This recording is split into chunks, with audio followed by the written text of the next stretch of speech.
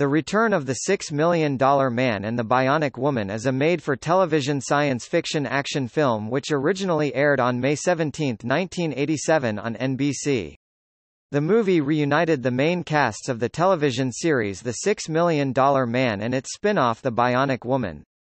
Set 10 years after the events of those series, Steve Austin, Lee Majors, and Jamie Summers, Lindsay Wagner, are asked to come out of retirement and confront a paramilitary criminal organization called Fortress, Steve's estranged son Michael Austin, Tom Shanley, and their own past relationship. Series regular characters Oscar Goldman, Richard Anderson, head of the OSI, and Dr. Rudy Wells, Martin E. Brooks, also star, along with a new characters OSI agent Jim Castilian, Lee Majors II, the real-life son of Lee Majors, and Lyle Stenning, Martin Landau, leader of Fortress. The movie was a backdoor pilot for a potential series based on the character of Michael Austin, but the series never materialized. Two more television movies followed, Bionic Showdown, The $6 Million Man and the Bionic Woman 1989 and Bionic Ever After 1994. Topic plot summary. Despite its leader, Lyle Stenning, being held in prison, the paramilitary criminal organization known as Fortress has become active again after 10 years. Adhering to the creed America for Americans and vowing to focus on domestic rather than international action, Fortress has begun a campaign of terror by attacking munitions depots to steal automatic weapons and explosives. Stenning, who was captured by Steve Austin, also wants to acquire the secrets of bionics to further his goals. Former lovers, both bionically enhanced, Steve Austin and Jamie Summers have been retired from the OSI for 10 years. They have remained out of contact with each other due to the complex history of their relationship. In exposition, it's explained that after the two fell in love, Summers was in a skydiving accident which caused extensive injuries. She was rebuilt with bionics, but her body rejected them. The Bionic Woman, Part 1 and Part 2. The experience caused partial amnesia which made her forget her romantic feelings for Steve. The Return of the Bionic Woman, Part 1 and Part 2. She later fell in love with fellow OSI agent Chris Williams, as shown in Season 3 of The Bionic Woman. Steve, not wanting to interfere, refused to go on a mission to aid Chris and Jamie. On that mission, the two became separated and an explosion hit Jamie, which caused a major concussion. She had to be evacuated, which left Chris alone and he was later killed by a sniper.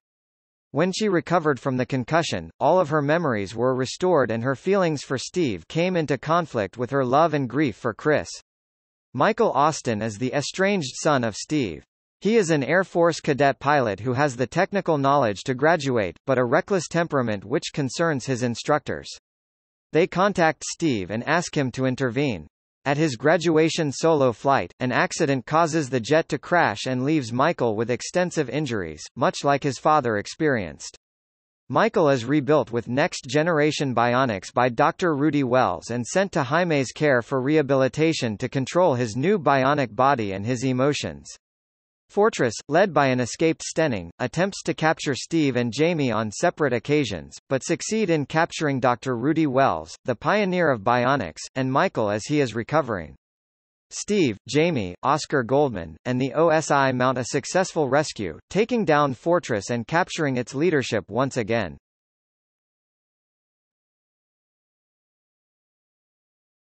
Topic: Extended plot.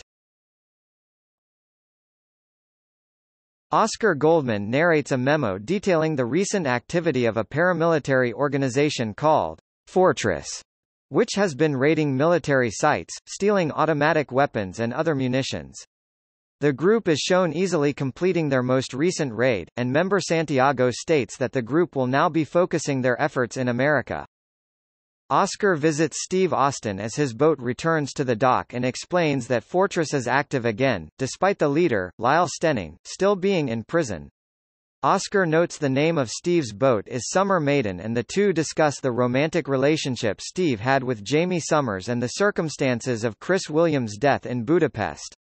Steve refuses to come out of retirement, but Oscar reminds Steve that Stenning may still come after him for putting him in prison. Steve is asked by Air Force colleagues to speak to his estranged son, Michael Austin, because he is a reckless pilot but is due to graduate soon. Steve agrees to meet his son for dinner. Oscar learns of the dinner, and arranges for Jamie to be at the same restaurant under the pretense of a blind date with Martin. Jamie and Steve encounter one another, but when Jamie tries to leave and Steve asks her to stop, she accidentally throws him through a window. Michael arrives to see Steve surrounded by broken glass, and the two walk on the pier discussing their lost years. Steve has trouble relating and Michael leaves.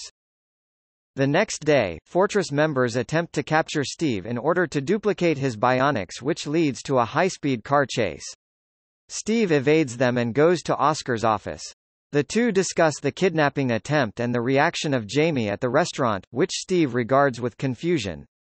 Oscar tells him that Jamie, after getting a concussion on her last mission, now remembers everything about her relationship with Steve, including her feelings. Oscar visits Jamie in a park, where she is being surveilled from the bushes by Fortress members intent on taking her as an easier bionic target than Steve. Jamie tells Oscar about the overwhelming flood of recollection and emotions she had when her memory was fully restored, and her frustration about her lost relationship with Steve. Oscar consoles her, but tells her to stay away from Steve due to the Fortress threat, and reminds her that they may target her, as well. Steve surprises Lyle Stenning in prison about the return of Fortress. Stenning explains that the new focus is on America for Americans, to eradicate a cancer spreading faster than any communist takeover. Steve threatens Stenning, telling him not to hurt anyone close to him or he'd come for him personally. Stenning laughs off the threat. Steve then visits Dr. Rudy Wells, who shows him some next-generation bionics, including a bionic eye which shoots a laser. Outside of her office, Fortress members force Jamie into their car. Steve arrives and runs after them, jumps onto a building and then onto the roof of the car. Jamie kicks her way out as Steve rolls the car over. The mercenaries drive away, but Steve's bionic eye zooms onto the license plate. The two go into the same restaurant from earlier, and Steve tells Jamie about his son, how he met Michael's mother, their short marriage and divorce, his discovery later that she'd had his son, and that his son is now about to graduate at the Air Force Base.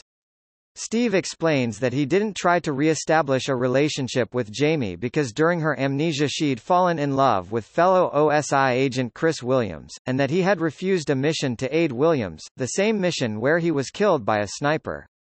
Jamie explained she was with Williams on that mission, but that an explosion forced Jamie to be evacuated due to the concussion, leaving Williams alone. The two feel that they both abandoned Williams, which has caused the mutual distance in the last few years, but resolve to stay in contact more, and Steve invites Jamie to Michael's graduation solo flight. Michael and several Air Force colleagues go to a local pub to celebrate the next day's graduation, monitored by Agent Castilian, who is there watching Michael in case of Fortress trouble, but a rival student group starts a brawl. Steve arrives and jumps into the brawl. Fortress members are watching as they leave, and try to capture Michael by chasing them with a car to split them up. Caught in a dead-end alley, Steve takes hold of Michael and bionically jumps them both out of danger. The next day at the graduation, Oscar informs Steve that Stenning has escaped from prison. As Michael's solo flight is about to end, the jet begins to overheat and lose hydraulic pressure. Michael bails out just as the jet crashes. Later, Jamie and Steve are waiting at the hospital when Dr. Shepard, Bryan Cranston, comes out to explain that Michael's spine has snapped, a metal shard has severed the optic nerves to his right eye, both legs are crushed, and that his right arm had to be amputated, but that there is no brain damage and his heart is strong. Steve goes directly to Oscar's office and demands that he let Dr. Wells operate on his son, offering to deliver Stenning and Fortress in exchange. Oscar refuses the offer, telling Steve that Rudy's team is already on the way to the hospital and that the operation is already approved. Rudy places implants into Michael's legs that will allow him to run very fast, attached a fully cybernetic right arm, reinforced his spine and ribs with metal, and gave him the laser eye seen earlier. Steve goes in to speak to a recovering Michael, who calls himself a freak. Jamie tells Steve to have patience while she works with Michael at the rehabilitation clinic. In a musical montage set to Automatic, Steve and Castilian are shown working to track down Fortress while Michael is training his new body with Jamie, ultimately reaching a running speed of nearly 300 miles per hour and using his laser eye to blast open a door lock. Jamie also works with Michael on his emotional rehabilitation as he grows accustomed to his new life. Santiago kidnaps Rudy along with all of his equipment. Michael and fellow patient Carol are also taken by Fortress to their base of operations in an abandoned glass factory to meet Stenning, who threatens the life of Rudy and another hostage should Michael escape. OSI Chief John Fraser is revealed to be a member of Fortress, who has been confounding the search for Fortress from within. Through Castilian, Steve and Jamie inform Oscar about the spy and he promises to provide them loyal OSI agents to assist with the rescue. Stenning interrogates Michael to get the details of his bionic abilities, but he doesn't cooperate. Stenning instructs Santiago to kill Michael, and to make Rudy take him apart. Steve and Jamie infiltrate the factory and rig Fortress' stolen explosives to a timer.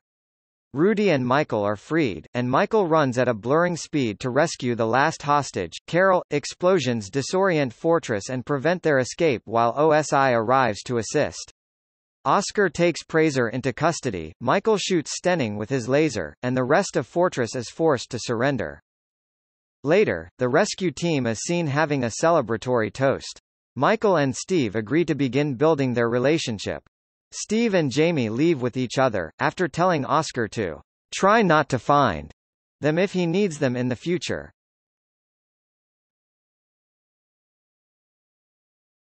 Topic. Cast. Staringly Majors as retired Air Force Colonel Steve Austin, a former astronaut who was bionically enhanced after a crash who used his newfound strength to operate as a covert agent for the Office of Scientific Intelligence (OSI). Now retired from the OSI for 10 years, he is a charter boat captain. Lindsay Wagner as former tennis pro Jamie Summers, who was bionically enhanced after a skydiving accident, operated briefly as an agent for the OSI, and is now working at a Los Angeles rehabilitation center for disadvantaged youth. Tom Shanley as Air Force pilot Michael Austin, estranged son of Steve. Michael's mother Karen died of pneumonia and he was sent to live with his Aunt Mary at age 6. Richard Anderson as Oscar Goldman, Director of Operations of the OSI and longtime friend to both Steve and Jamie.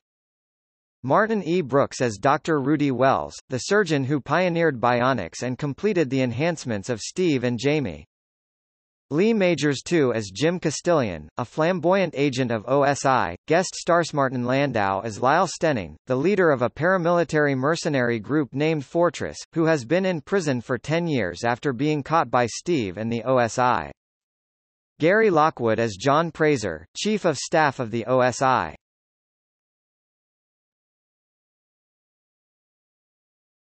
Topic. Production. The idea for the Bionic reunion came out of an improvised scene between Anderson Oscar and Majors Steve while they vacationed together in 1986. Anderson contacted Sidney Sheinberg at Universal, who agreed to develop it. A chance meeting with Brandon Tartikoff led to the movie being sold to NBC. The rather large $4.8 million budget was approved because the movie was also presented as a backdoor pilot for a series featuring bionically enhanced Michael Austin as a former Air Force hot shot, to leverage the popularity of the 1986 film Top Gun.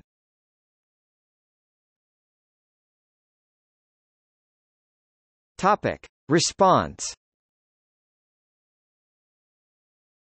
The film was fourth in Nielsen ratings for the week ending in May 17, 1987.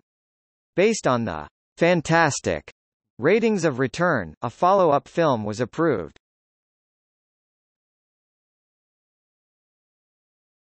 Topic: Home media.